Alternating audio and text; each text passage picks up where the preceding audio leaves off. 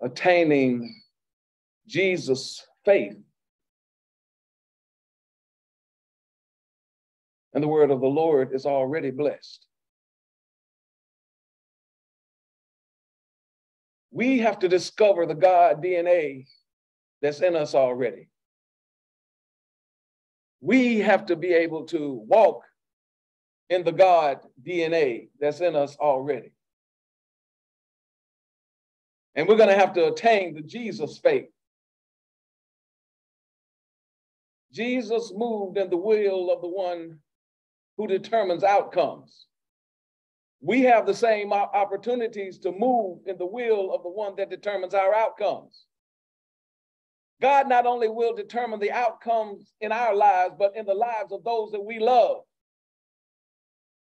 And you may not think like I think, but I'm going to tell you what I personally believe. I believe that those people praying for me when I was living outside the will of God is the thing that brought me and kept me. That God applied his mercy in double doses, and he applied his grace to one who didn't even appreciate it because somebody trusted and believed God on my behalf. Jesus understood that if I look to the will of God, I'm looking to the one that can change every outcome. It doesn't matter what the natural order of things are. And this is where we get hung up on things, the natural order of things. But I serve a God that created the natural order and can change the natural order of anything and everything according to his will. God is trying to get us to understand that we have an opportunity. We have an opportunity now. We're trying to wait to be more saved. We're trying to wait to be more righteous. We're trying to wait to memorize more scripture. We're trying to wait to learn to pray more perfectly.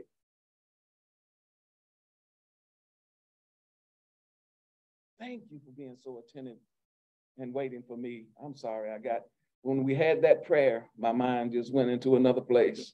Thank you for waiting for me to release you. Thank you. But we have to understand that while we're waiting for something else to come, God says, I have got something in you already. There is something in you already that you don't even understand. We have dumbed down the miraculous gifts that God has placed in us because we have walked in them so long. God said, be fruitful and multiply. And I don't care how great science gets. Science needs what comes from a man and what comes from a woman in order to create life. God gave us the ability to create life because you have the God DNA inside of you. You have the ability. You have the ability to have an imagination to create something in your mind and actually go out and build it with your hands because you have the God DNA inside of you. The most unintelligible person in the world today has a mind that's greater than the greatest computer because God gave us a mind that can never be understood because the depth of the mind goes deeper than any man can ever begin to understand. We got to attain the Jesus faith. In the simple story of feeding the 5,000, God showed me that this was an interactive demonstration, an interactive demonstration of faith that led to a miracle. And that Jesus wanted to use everybody in. See, a lot of miracles are just a one-on-one thing. And there are a lot of things that take place in the Bible where Jesus has told them that your faith has made you whole. But Jesus wanted to show those that walked with him how their faith could lead to a miracle. I want us to see today how our faith can lead to the miraculous. That we don't have to answer just for whatever natural looks like. We don't have to answer, we just don't have to settle for whatever the natural says it's going to be. We don't have to settle for where we came from being the determining factor in where we're going. We don't have to let what we did determine on what we're going to do next. Oh, my God, my God.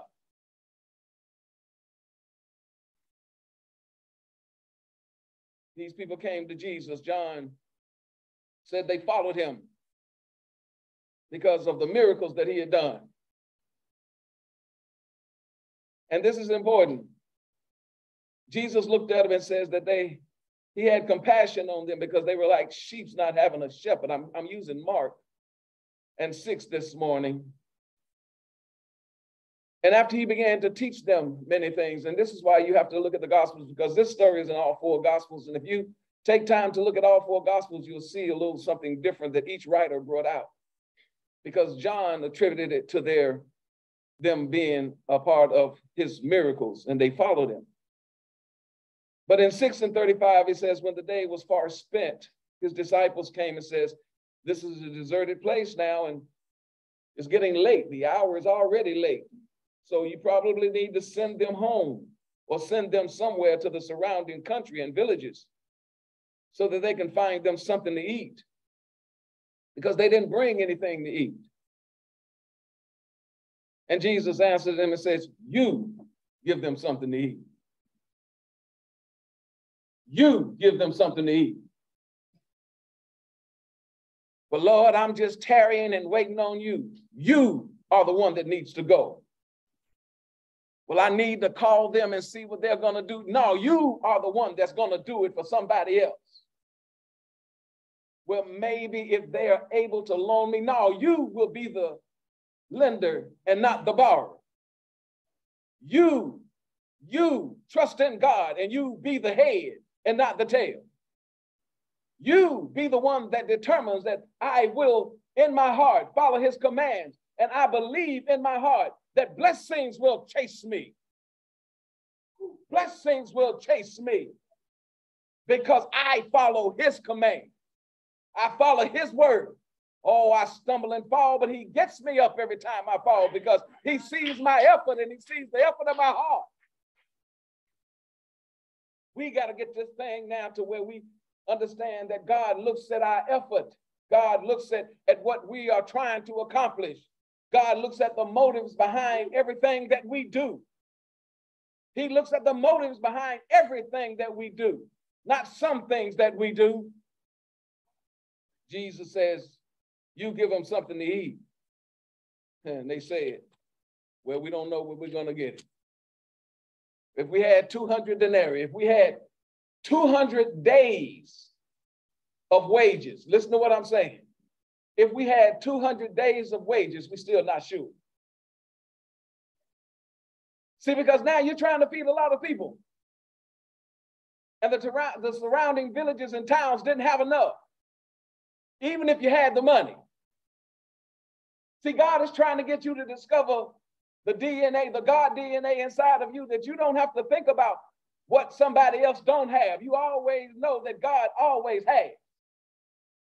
Oh, my Lord, my Lord. Don't sit around and say it if you don't believe it, that God will supply. My God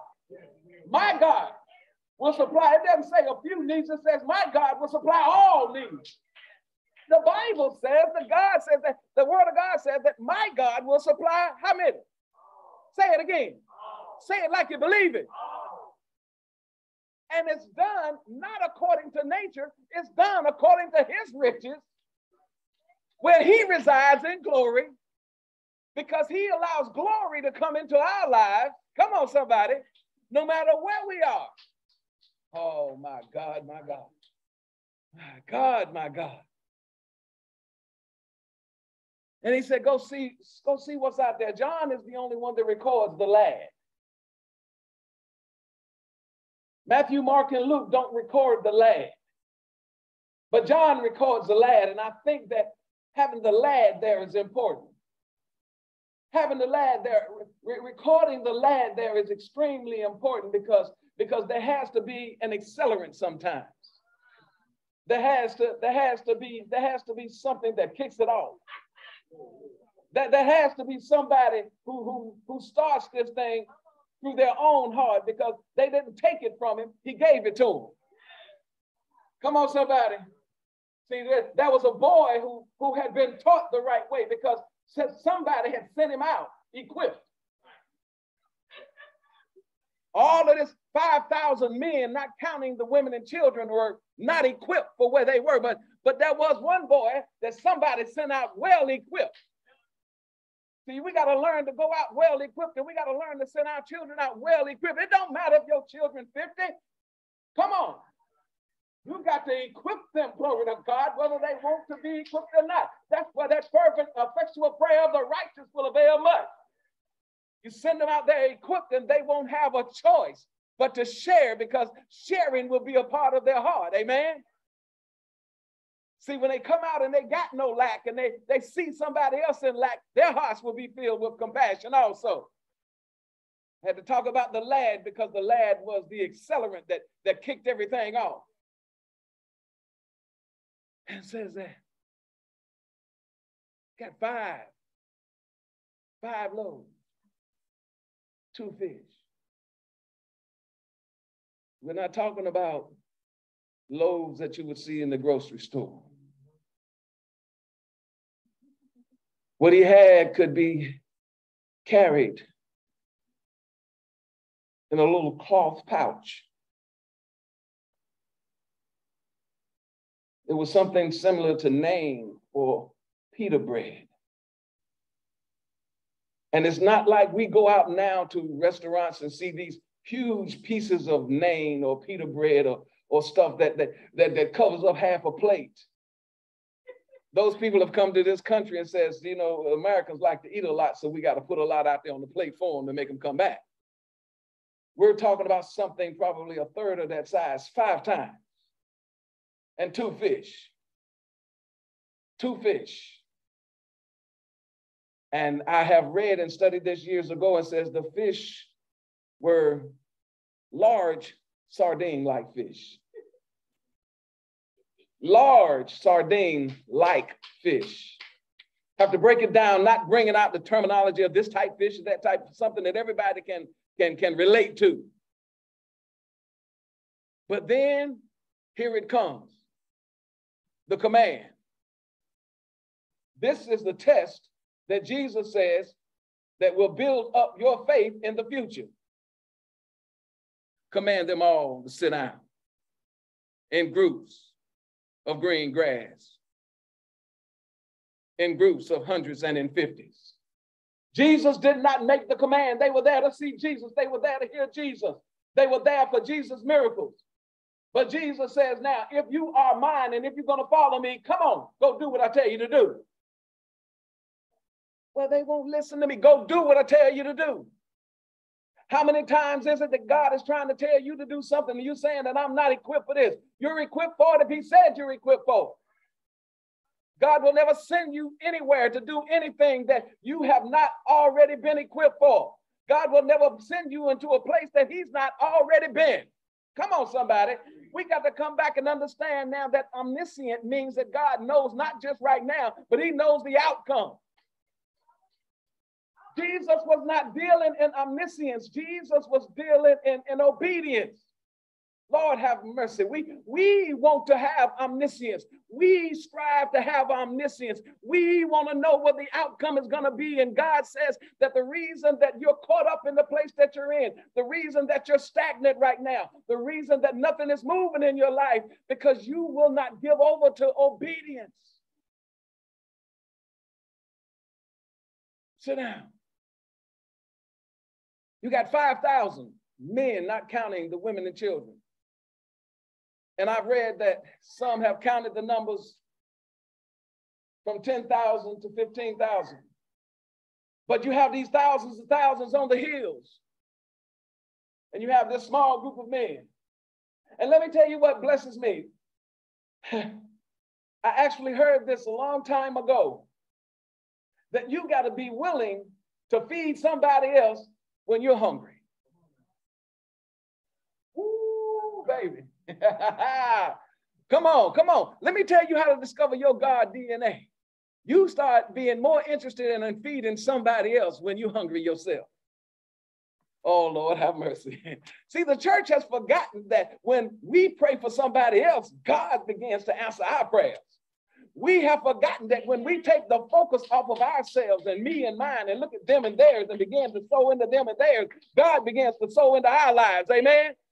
Oh, my God, my God. Thank you. Thank you. Thank you. Thank you.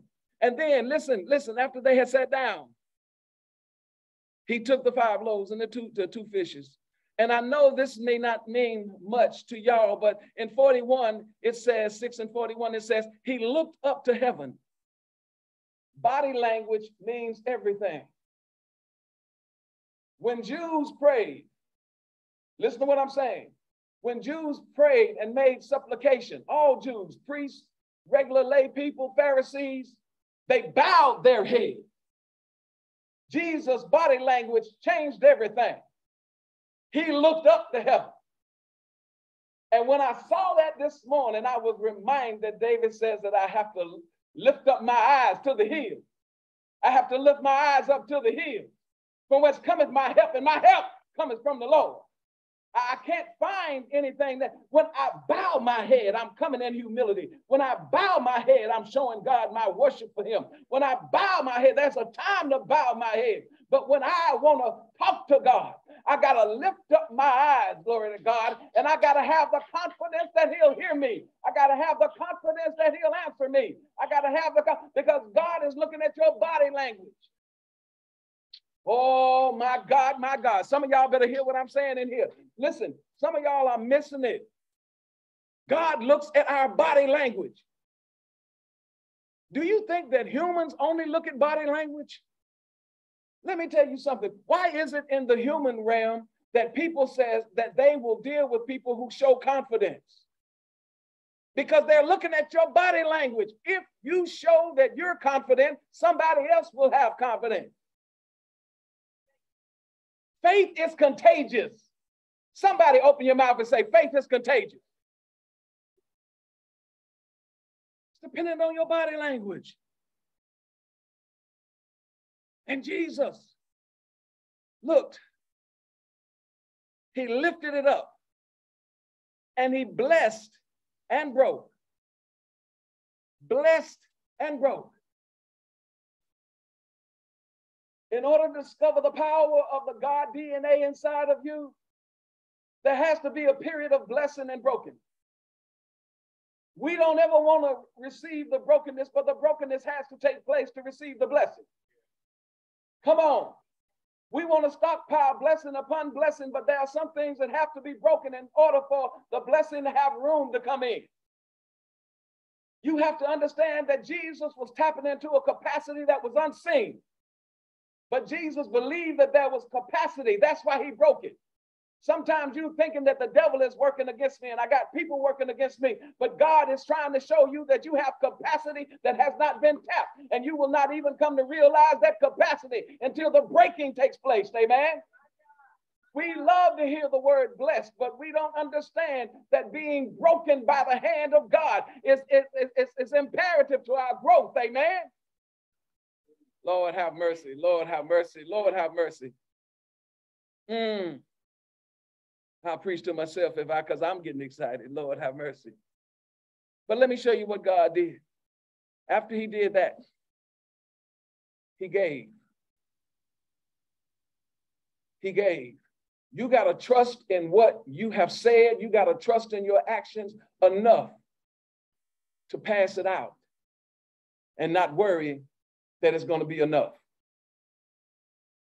If you want to get to Jesus' faith, you can't worry about if somebody's going to say this ain't enough. You've got to stand on what you believe in. You got to believe in the facts of faith and not the facts of the natural order. And we are so caught up on the facts of the natural order that we don't understand that the facts of faith are invisible. Oh, Lord Jesus. Jesus. Let me tell you something. This is something that we need to come back and realize. The Bible teaches that we are saved by grace through what? By what? Now, how is it that you got enough faith to attach it to grace unless there was something great already inside of you?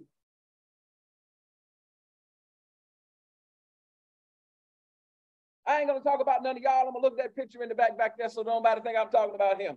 But I'm talking about some rotten folks who did some rotten things. I'm talking about some lying folks, glory to God, who opened up their mouth and didn't even pay no attention to lying. I'm talking about some folks that was nasty with their attitude and with their actions. I'm talking about some folks who did whatever they wanted to do, that it even surprised the devil sometimes. But God placed in you, in your DNA, enough faith that when grace popped, you had enough faith to say, here I am, Lord, take me. Here I am, take me. Here I am, take me. See, if I would have started this message out talking about attaining the Jesus faith and would have talked about how you can turn water into wine and how you can get increase and how you get it. This is what excites church folk. But Jesus made this to be inclusive. I'm going to show you how to be included in my faith so you can walk in my faith till your faith gets stronger, and to show you that this faith will lead to the miracle. It will lead to the unseen will become seen. Come on, somebody. Oh, my God, my God. See, I know some of y'all saints probably knew what it blew my mind the other day, because I was looking and I was searching and I was like, Lord, it's getting late in the week now and I'm studying a lot of things. Tell me what I'm going to preach Sunday, please. And I'm looking and I'm praying and I keep studying different things, different scriptures, different outlines, and nothing was coming. And the Lord showed me, have you not paid attention to my faith? And I was like, wow. He said, everything that I did on this earth was by faith. Y'all look at me being all God, and I'm trying to get you to see that I was in the flesh. So I'm showing you I came not just to save you from your sins and deliver you from the hand of the devil and break the spell that hell had over you. I'm coming to show you that what you can accomplish in your faith, that God will move through your flesh because you got the God DNA inside of you also. Oh, somebody put your hands together. My God, my God. I was totally astounded because I had missed that Jesus was trying to show his guys, and through his word, he is trying to show all humanity what we are able to do in the flesh, because we have been beaten down so often that says, well, in my flesh dwelleth no good thing. Well, that's when my flesh is acting on its own. But when my flesh acts under the Spirit, glory to God, there is no telling what my flesh can accomplish, because my flesh is not operating under my mind. My flesh is operating under the strength of the Spirit of God, who is God. Amen. We miss it. Jesus has been pointing to humanity and saying, you can do great things, but your flesh has to be connected to these things. These things. The miraculous cannot be more important than the word.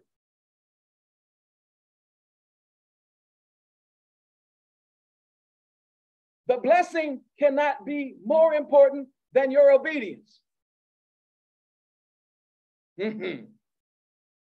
And we have to be committed to God in a personal way without explanation or apologies to others.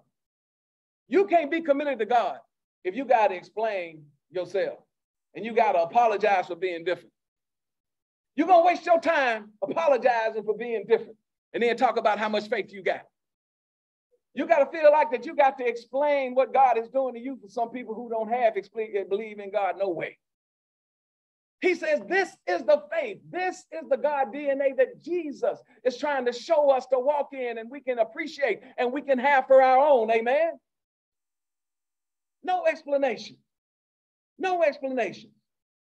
And after you commit to God in a personal way without explanation or apologies, he says you have to learn to trust God without any personal reasoning and no earthly understanding. God is not going to operate in my understanding. And I don't know what I would call it if I'm serving a God that I can read his mind and I can know his ways and I can determine what he thinks. Come on. What do you call that? That's not serving a God, that's serving an idol. Lord have mercy. Somebody help me in here. Somebody help me in here.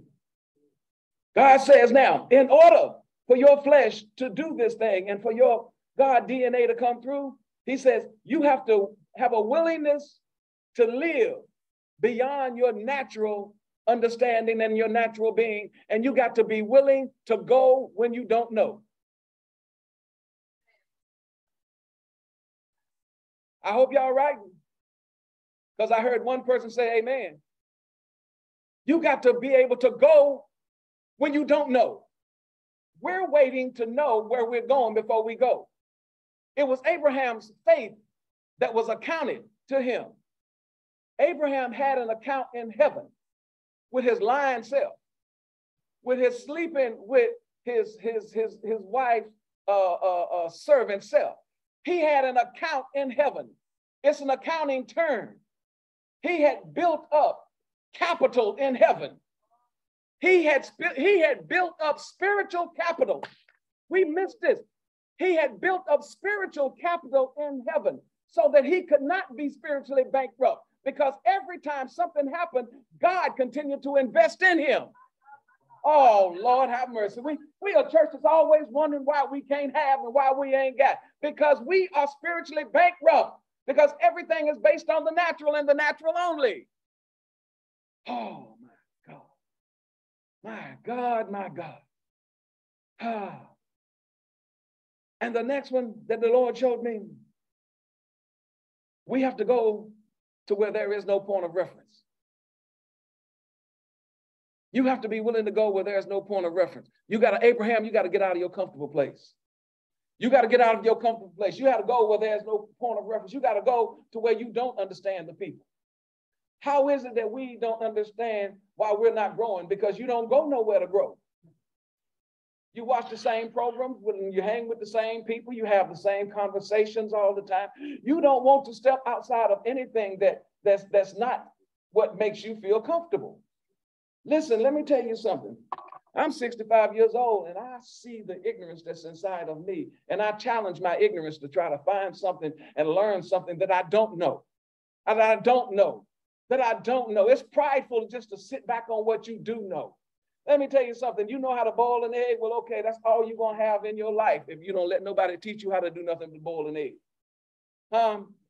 How appeasing is that going to be to your palate after a while, because you don't want nobody to tell you nothing? Oh, my God, my God. I'm breaking it down the way you can understand it. Does anybody understand and say, I get it? God is saying, we have to make sure that we go to a place till there is no reference point. There is no reference point. There is nothing here. Listen. Faith is never lazy. And faith is not here to appease the flesh, but to use the flesh.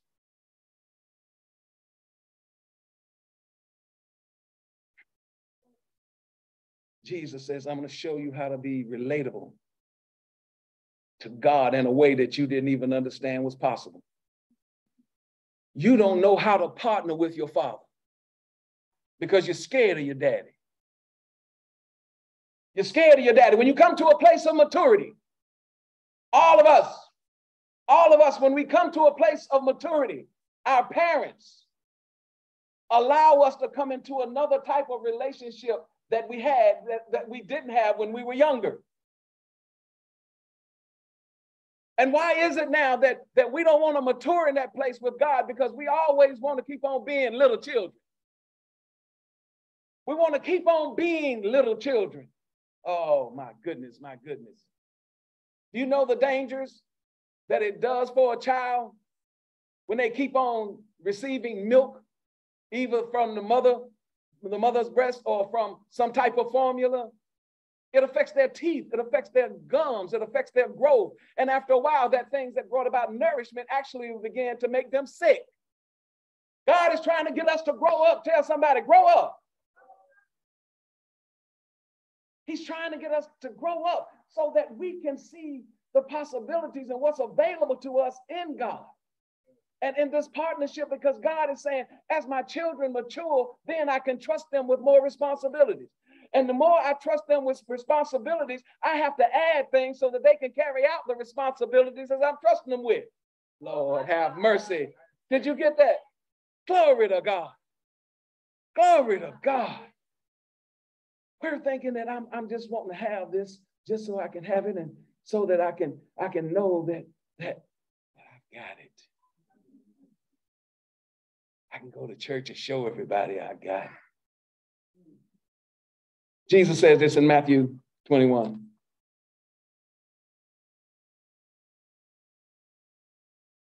Matthew 21:18. Now in the morning, as he returned to the city, he was hungry. He was hungry. And seeing a fig tree by the road, he came to it and found nothing on it but leaves, and said to it, let no fruit grow on you ever again. Immediately the fig tree withered away. He spoke a word. He spoke a word. Listen to what look at the scripture. He spoke a word. And when the disciples saw it, they marveled, saying, how did the fig tree wither away so soon? Now look at what Jesus says. He says, assuredly I say to you, if you have faith and do not doubt, that's the big one. Do not doubt. Grow up and believe what you believe. Grow up, believe what you believe. You will not only do what was done to the fig tree, you will not only do what I've done, but you will also say to this mountain, be removed and cast it into the sea, and it will be done. It will be done. You will say this. You will say this. Jesus is saying, don't marvel at what I do. I am showing you what's in you already. Stop just reading the miracle and be a part of the miracle. Attain the Jesus faith. Jesus is saying, he didn't say, well, when you get to heaven. He says, listen, you're asking me, how did I do that? He says, if you stop doubting and speak that thing, speak it, put it in the atmosphere, let it seem crazy to somebody else. Confound even your own thinking. And then God will act on your behalf because your faith is not in yourself. Your trust is not in the natural elements. Your trust is not in what the tree can do. Your faith and your trust is in what God can do and when God can do it. Amen? Oh, my God, my God. He said, and don't stop right there. You're talking about this little tree. In Luke, he says you can speak to the mulberry bush. The mulberry bush has a root system so complex and so spread out, you can't really hardly kill it. You can't really dig it up, and it lives for up to 600 years. He says, if you speak to something that is down, deep, complex, speak to it. It'll obey you. He said, it'll obey you. He said, speak to the mountain will obey you. Stop waiting for things to be proportionate to what you think and what you see in your eye. He said, faith is so powerful that the mountain, if you tell the mountain, God will crumble the mountain before you. The Bible says he makes the crooked places straight, glory to God. He doesn't have to wait for a construction company. You speak it and you will do it, and he believes it. Because he said, if you believe, whatever things you ask in prayer, believing, somebody say believing, you will receive. That's the word of Jesus. Believing. I'm not just believing in what I said. I'm believing that I'm going to receive it. See, that's the doubt. We'll say something, but we don't believe it's going to happen. We'll say something and get timid right away. Oh, Lord, I shouldn't say that. You have to speak it and believe it's going to take place. You got to stop that nonsense of trying to put a clock on God. Well, let me see.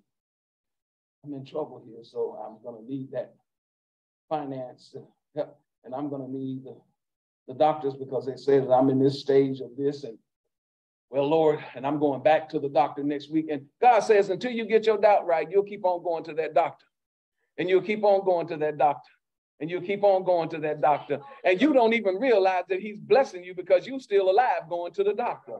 He hadn't healed you yet, but you still going to the doctor. He hadn't let this thing kill you yet, but you still going to the doctor. Until you believe this one, that's when the breakthrough comes. When you start believing, then one day you realize that, oh, I have not gone into the grave yet. I have not gone into ICU yet. I have not gone.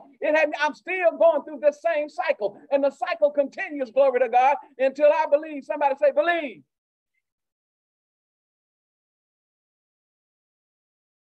Mark 9, I'm trying to get us to the place of seeing what Jesus was training his disciples for.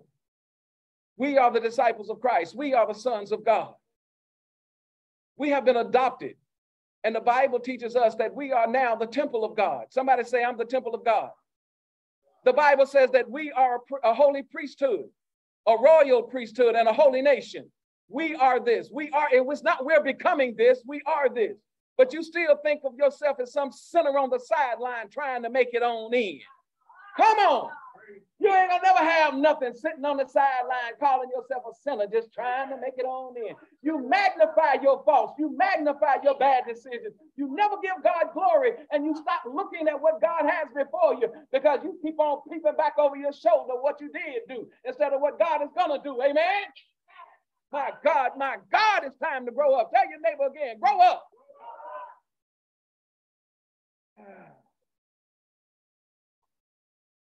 In Mark 9. And I used Mark because this is in Matthew also, this story. And it's in Luke, and they explain that, and it's different how they see it. The boy has epilepsy. But here they say it's a demonic oppression. And I said, well, Lord, how can that be that one gospel says it's a sickness and another says it's a demonic oppression? He says, because you need to grow up. Because everything that man calls sick ain't because of your body. We have accepted everything that a doctor or somebody has written in a book as a sickness to say that this is the natural order of what I'm supposed to have because I caught it. We have accepted that we are supposed to be able to have these things that we catch, and these things that afflict us just came because that's the natural order of life. Yeah, there are natural things out there that do afflict us, but there are some things that are demonically a part of oppressing us with this thing. Amen. And if we open ourselves to the demonic, if we open ourselves to anything other than God, yes, we will be sick with it. That was the explanation that I got. If you want to read other gospels and they say something different, because they are one and the same. Because man was never intended to be sick. Man was never intended to die. Come on, let's go back to what God created in the beginning. When he said, be fruitful and multiply. When he gave man the ability to build and tear down. When he gave man the ability to take care and to take over everything that has ever been made. He gave man the ability to do this. And man was not supposed to die. Man was not supposed to be sick. Go back and read the Old Testament when he told Israel, you won't get sick if you follow my command. I don't care what nobody tells you. I don't care what you've seen in the movies. He said, when he opened up the Red Sea and they walked across, it was on dry land, according to if you got to find arts and entertainment or some of these scientific people to explain the Bible to you, you ain't got no faith. You ain't got no faith. The Bible says simply, they crossed on dry land. They crossed on dry land. Well, how can it be dry? Because in the beginning, God called up every drop of water that was in the sea. When he said before, he called up every drop of water that was in the earth and decided where it would go. And he put it where he decided it should go. Then God said, amen, whatever God says, that's what it will be. And we got to get back to that because we are losing our God DNA, taking anything that the world said we're supposed to have and believing it instead of believing our God.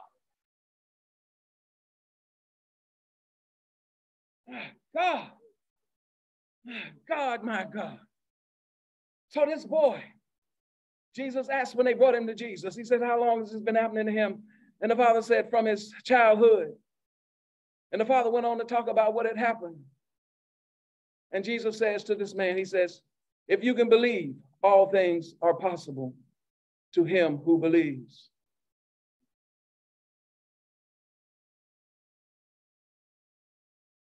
Those of you who don't think that you're saved enough yet, those of you who don't think that you got enough scripture under your belt yet, Jesus just met this man.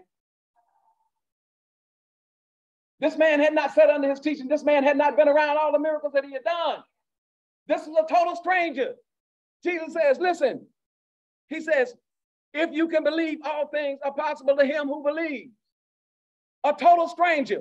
Why do the people of God who say they trust in the word of God have a problem believing that when Jesus could walk up to us, have a total stranger come up here and say, listen, if you believe, oh my God. He says these things are possible. See, when Jesus said the word possible, I began to look up that word, and possible is a move. Possible moves you from a place to a place. Possible is a move. When Jesus says all things become possible, Jesus is saying, now I will do a shift in your life. You will move. Your life will move. There's some things that will move in your life. Amen? Oh, my God, my God. Possible means to become powerful. Possible means to become. Listen, if you don't believe me, look it up in the Greek. Look up the original text and look up the original meaning. It says possible, when Jesus is using it here. When Jesus is using it here, it says that possible means to become capable, to become able. Possible means that means that now I am mighty. Now I am strong and I have power through Christ. Amen? Power. Jesus was saying you have power not only over demons, but you got power over sickness. If you believe, you got power over sickness and demons. If you believe, if you believe, if you believe, if you believe. But now let's grab hold of that word believe. That word believe is to entrust yourself and commit to that trust. You got to be committed to trust when you ain't in church. You got to be committed to trust when you get off the phone with somebody that's saved. You got to be committed to trust when everything seems like it's turning against you. You got to be committed to trust when everything goes dark in your life. You got to be committed to trust when depression is sitting here telling you how you need to just come on in and cover up and don't go back out there no more. You got to be committed to trust when there is no money, when there is no outlook, when there doesn't seem to be any light. You got to be committed to trust when your back is against the wall. You got to be committed to trust when you are getting hit on every side. Somebody better hear me in here, because our commitments to trust are when things feel good. Our commitments to trust are when we're around certain people. You got to be committed to trust when things look bad and know that he is still God and that he will do whatever he said that he will do. It doesn't matter what my situation looks like. It doesn't matter the circumstances I'm dealing with right now. He is God and he will do what he said he will do. There is nothing in this world that can change the heart and mind of God. When God decides to bless you, when God decides to heal you, when God decides to bring you up, when God decides to bring you out, there is no devil in hell that can stop the hand of God when the hand of God is working in your life. But you got to commit yourself to trust. Somebody say amen.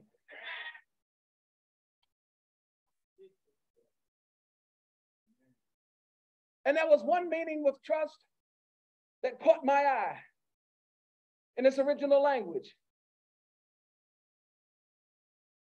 It says that to trust is to credit. To trust, let me break it down in the language you can understand. To trust is to say God's good for it. What say, elder?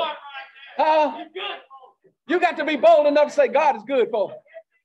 God is good for it. You take your credit card and you go buy furniture, and then people say somebody's good for it. You take your credit card and you go buy this, that, and the third. And then people say, the bank is good for it. Visa's good for it. MasterCard is good for it. Somebody's good for it. They don't see your money. but they know somebody is going to pay your debt. Come on, somebody. We've got to get to a place that say that God is good for it. God is good for it. I ain't got it, but God is good for it. I ain't feeling it, but God is good for it. Amen. Can somebody holler, God is good for it? My God, my God, my God. My God, my God. Yes, yes, yes.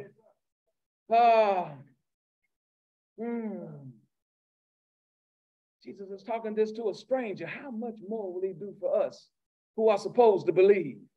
And sometimes what we've done is we've allowed ourselves to become religiousized inside the house of God. We've allowed ourselves to come and pattern after somebody else. That's why I said early on, we have to be committed to God personally. Personally, I can teach you all day long, but you have to be committed to God personally. Because when that sickness comes, when that depression comes, whatever it is comes, it's coming to your family. It's coming to your house. It's coming to your body. It's coming in your life. It ain't coming up on me, because that's coming up on me. I got to handle it. I got to put it to God's credit. I got to say, God's got this. God's got this. God is good for this. God is going to take care of this.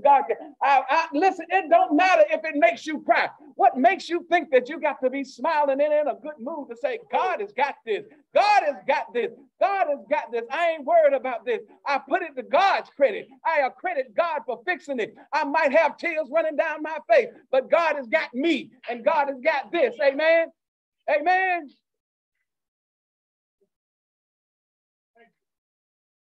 We need to have that kind of faith when we're trying to build something and when we're trying to do something, instead of waiting until the bottom comes out.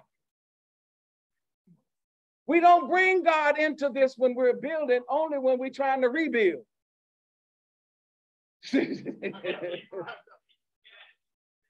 Lord have mercy. Lord have mercy. Lord have mercy. See, we think this thing, y'all quit making me laugh. But we have to learn to understand that so much of what Jesus is trying to show them is what he's been trying to show us. And we've been reading over it, and we haven't taken it to heart because we don't think that it can possibly happen to us. We don't think it can possibly happen to us. And somebody in this room and somebody who will hear it later will say, that sounds good. It'll just run all over their head. That sounds good.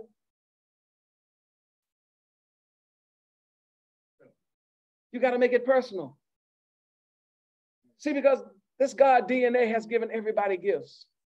You know, we like to hear about gifts and God's gifts and their gifts and their talents, and they're talented to play a sport, and they're talented to draw pictures and to play music and to write music and to sculpt, and they're talented to do this and to do that. Let me tell you something. That is only a small part of the gifting God placed inside you when you got your DNA. You got to remember that you are made in the image and likeness of the Almighty God. I don't care what mom and daddy look like. Mom and daddy may have forsaken what God had placed in them. Don't you carry it on. It doesn't matter what somebody else decided that they couldn't do. You start trusting God for what you can do because you have God gifted gifts inside of you. And you got to realize that God gives it to everybody. We look at these people in the Bible and we put them up on some kind of pedestal, but Moses didn't have nothing. Moses had a stick and a stutter. Moses had a stick and a stutter and a criminal record. He murdered a soldier. He had a stick and a stutter and a criminal record. He was on the run for 40 years.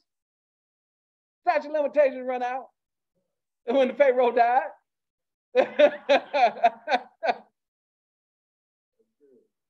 But God used an inanimate object. God used his brother's voice till he got confidence in his own voice. God will use things around you until you have that confidence. Let me tell you how contagious faith is. I can be around your faith until my faith comes to fruition. I can be around your faith and grow merely by being around your faith. This is how it works. This is how it works. I need to be around somebody else's stuff until I can get my own stuff together. Come on, somebody. I learned by how I model something after somebody else, and then I take it to the one that gifted them, and then he'll show me my gifts. He'll show me my talents. He'll show me what he has placed inside of me. But I'll never know it until I see it.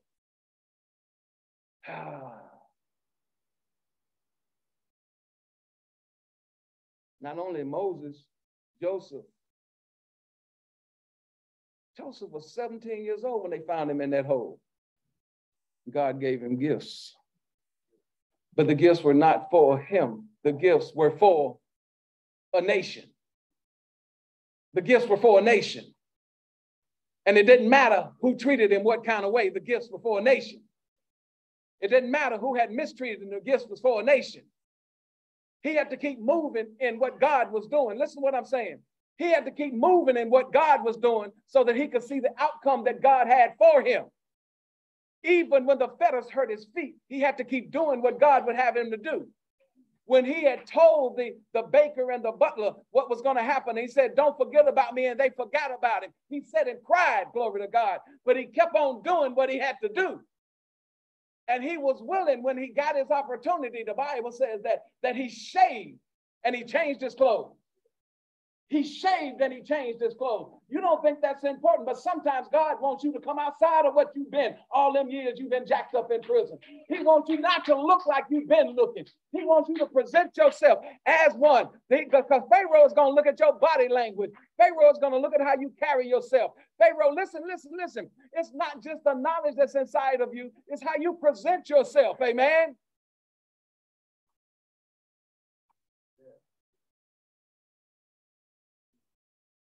James 5:17-18 says that Elijah was a man of the same nature that we are. But he prayed that there would not be rain, and there was not rain.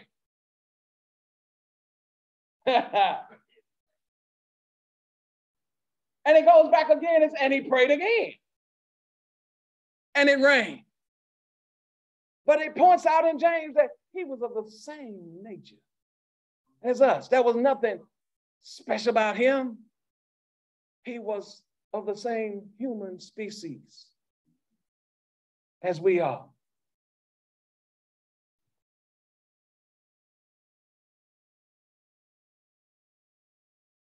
You know, sometimes when we look at stuff like in Luke 8:49, I'm not going to go there for time reasons.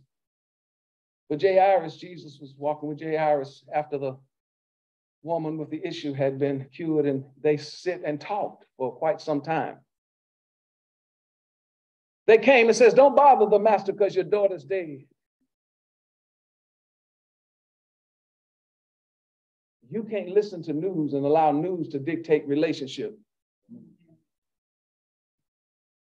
You can't let the news that comes to you change who God is in your mind.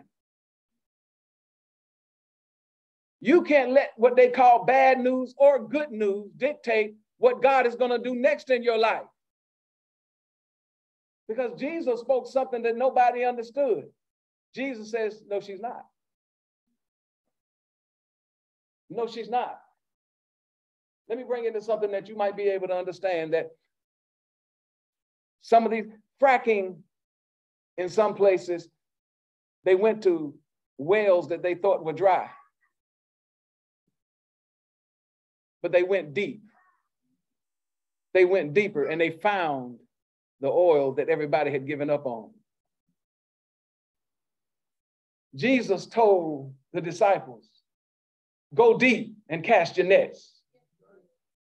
See, we're so quick to have some bad news or go through a bad experience, and all of a sudden we count God out because we gave God just that one chance to show up, and he didn't show up like we thought he was going to show up. So now I'm going to take my little nets and I'm going to take my boat and I'm going on home now. And you got to get yourself back out there and say, okay, what do you say, God? What do you say, God? I'm tired, but what do you say, God? What do you say, God? I've done the best that I could do, but what do you say, God? See, there has to be a breaking point where God can come into our lives and get the glory, because now I can't say I did it because I'm skilled at it. I can't do it. I can't say that I did it because I prayed all night long and I tarried. I can't do it because I said I knew this and I knew that. I had to be completely broken. Let's go back to that brokenness. The blessing comes when the brokenness comes out and you're willing to accept whatever brokenness that God brings into your life to bring an enormous blessing into your life. Because if God would compound blessings, you would become prideful and arrogant. You'll quit hearing God when God begins to compound blessings in your life. And we don't understand how we move with God step by step by step by step, rock by rock by rock by rock. We are growing from faith to faith, from faith to faith, from faith to faith. Had faith for a bus pass, had faith for a hoopty, had faith for a used car. Now I got faith for a new car. Come on, somebody. Had faith that I'd quit drinking, had great faith that I'd quit smoking, had faith for an apartment, had faith for a part-time job. Now I got faith to open up my own business. Come on, somebody. Faith to faith to faith to faith. But along the way, there had to be some brokenness. There had to be some brokenness where I keep running back to God and saying, God, what do you say? God, what do you say?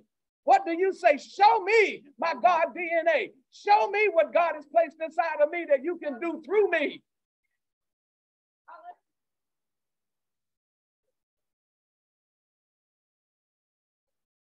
And if you take time to read that Luke 8, you get to verse 54. It's something important happening there. And some translations don't put it in there. And I wonder why some translations don't. It said he put the people out.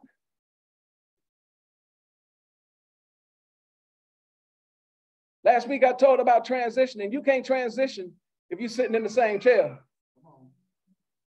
Sometimes you got to put some people out. Come on, sometimes you got to look, you got to move, you got to put the negative out. You got to put the negative out, away from you. Jesus led the blind man outside of Bethsaida. He says, no, Bethsaida is wicked. And when he healed him, he said, don't go back in that place. When he healed him, he said, do not go back into that place. Those people in Jesus' town, the Bible says that he could not do any great miracles there because they wanted to call themselves familiar. They want to call themselves familiar. Jesus says, I'm not fooling with doubt. I know what I can do, but I'm not fooling with doubt. We spend all of our time trying to convince somebody who don't believe. If they don't want to believe in the word, don't use the power of God to try to coax them in. We're trying to buy them into the kingdom. We're trying to dangle something out there. I forgot what it was I preached a couple of weeks ago, but we're dangling something out there and saying, come on and get this. This is what God will do for you. That's not what God wants us to do. That's not what God wants to do. Faith doesn't perform. Faith creates its own narrative and its own platform. And that narrative is just for you. Don't try to explain faith to somebody else. Come back and tell them the story and share the testimony after it's over. Share the testimony after it's over, but faith creates its own narrative and its own platform. Faith has no room for fear. Faith has no room for unbelief. And I know somebody's going to say, just like the man told Jesus, I believe, but help me in my unbelief. Jesus is good with that. Jesus is good with the honesty. Lord, I need you. I ain't going to sit here and try to act like I'm trusting every single thing to happen the way that you say it's going to. Help me. Help me in my unbelief. Help me, Lord. I don't want to doubt, but help me, Lord. Help me, Lord. Grow me, Lord. Use me, Lord. Oh, my God, my God. Faith tells you right away. When nobody agrees with you, move. Somebody say move. We look at David killing Goliath, but we don't even realize it was faith to kill that thing. David spoke a word. David says, you uncircumcised Philistine. I'm coming at you in the name of the Lord of hosts. And he spoke to him. He says, this day, I am going to kill you and cut your head off. By faith. By faith. He didn't wait. He said, I got to move now, because after he said that, the Bible says he ran at it. Come on, somebody. The Bible says after he spoke faith, he ran at the giant. He ran at the giant. What are you doing to your mountain? What are you doing to your mountain when you go to work on Monday and that mountain is there? When you look at your bank statement and that giant is looking at you. When you lay down and your body's hurting and you know it, that's that giant. That's that giant. That's that giant still threatening me. That's that giant still telling me what it's going to do to me. What do you do to your giant? You got God DNA, run at it and say, God's good for this.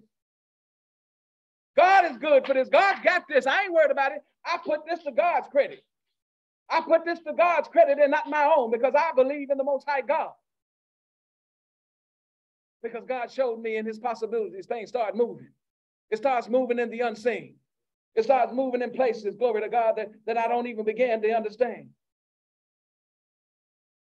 And as I get ready to close with you today, I want you to see something. That if you're willing to trust God beyond reason, beyond what's natural, and you're willing to walk it out, God will. That's just it. God will. We try to put so much behind that. God will. And one of the most miraculous things that the Holy Spirit showed me last night, and I said, Lord, help me to write this down so that this memory of mine, don't forget it. Jesus says to his disciples, listen, pay attention. Everything that he told them that they could do in their God DNA, they hadn't been given the Holy Ghost yet. They had not received the infilling of the Holy Ghost yet. He said, just the fact that you're made in the image and likeness of God will allow you to do this. Now, how much more can we do when the Holy Spirit dwells in these temples of ours? Somebody needs to get ready to use that God DNA to move a mountain, to uproot some trouble. Because God keeps reminding me over and over, faith without works is dead. They talking about it, but they ain't doing nothing. Faith without works is dead. They talking about it, but they hoping somebody else jump in and do it. Faith without works is dead. They praying about it. Everything that Jesus accomplished and told his disciples to accomplish, there was a corresponding action. God responds to our actions and to our voices. And I'm not talking about when we locked in with nobody around in prayer. I'm talking about when we boldly tell somebody, I'm going to be all right. God is going to heal this. And if God don't heal it right now, he's going to give me the strength to bear it. That there will be nothing taken away from me, but God is adding on to me. That I may not be able to do what I used to do, but he has multiplied the things that I'm still capable of, amen. That I have gifts that I didn't even realize before because I was dealing with the physical, and now he has shown me how the spiritual will overcome the supernatural and turn the natural into something that is natural, amen. So as I get ready to close today, I want you to take time today and tomorrow. Add it to your little quick 5-second prayer. God, show me what my now faith is going to lead me to. See, because you get stuck in your now and you can't do nothing else. You prayed for it now. And if it don't happen by sundown, you done gave up on it. You got to trust God for what your now faith is going to do for you later. Now faith keeps turning. Now faith keeps changing. Now faith keeps growing.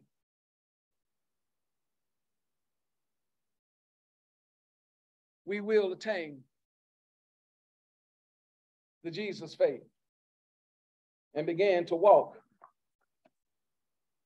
in the God DNA.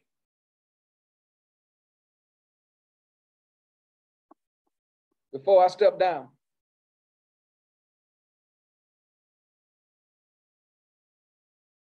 I said something about it earlier. I want to pray that somebody has enough faith